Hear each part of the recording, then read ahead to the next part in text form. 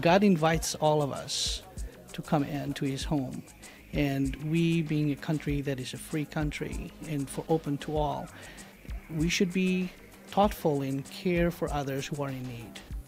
It is a complicated situation because we're supposed to treat people with dignity. And when people are suffering in other parts of the world, we have to go in and help them create an environment where they can live safely. Right, what bothers me today is this, let's bring all the refugees here. Well, that's a great idea, but why aren't we going there? Why isn't the world going to their land to clean it up and help them live safely? I think that's our first step, is to produce an environment for them that's safe. I think we just need to consider how we would feel in the position of those who are seeking refuge and seeking opportunities that our ancestors probably had or took advantage of. And so we need to put ourselves in their shoes and be compassionate in that sense and really think about what's a healthy way to approach this.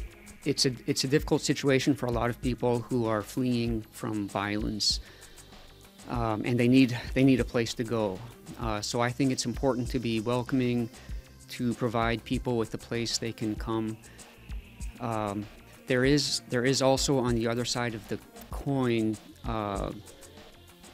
the possibility that some unsavory types could come, and so that has to be taken into consideration. But I don't think it should prevent us from welcoming people in need and who are suffering without any hope.